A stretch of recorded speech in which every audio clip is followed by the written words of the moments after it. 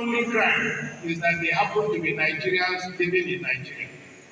With the news of the purchase of new sophisticated weapons, we hope that the President and the military will quickly roll out a strategy for routing this cancer that has afflicted our country. The general feeling is that the military has the capacity to end this tragedy.